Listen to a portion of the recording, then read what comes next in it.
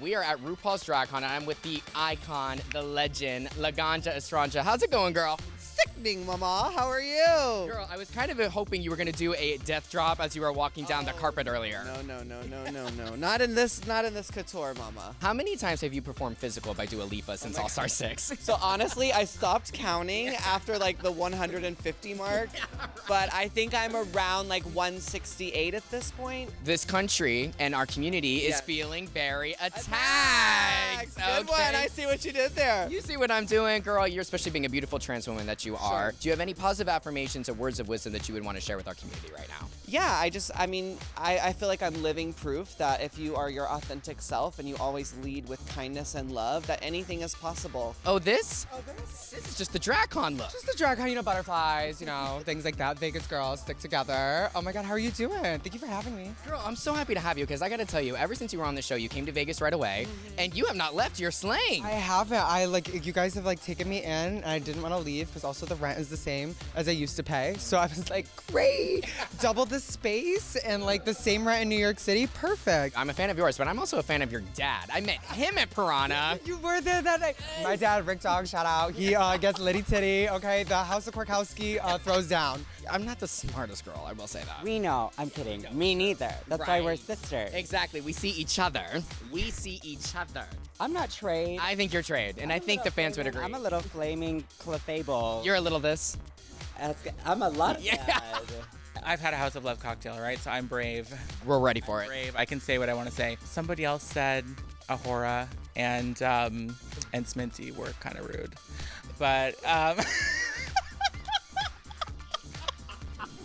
Was there an excuse for that, or were they just straight up rude? I don't know if there was an excuse. They said they were dry. Well, Denali, I gotta tell you, my friend. I remember when the season ended, the season that you were on, and I remember you sent out this iconic tweet saying, "I might not have won the competition, but I won the crowd." Oh, so you're a fan? Oh, I'm a fan. I've been a fan since day one. Oh, so Richard's a fan.